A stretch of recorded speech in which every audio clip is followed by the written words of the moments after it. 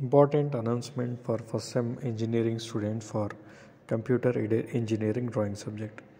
So here as you see nowadays after the corona, the examiner is coming from outside college also. So the CAD question paper will be set by both internal and the external examiner.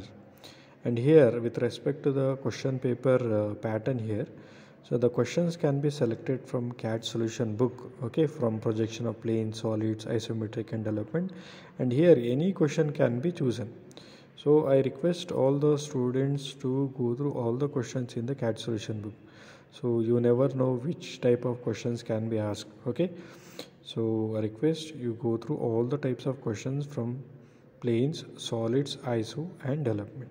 Thank you all. Thank you for watching the video.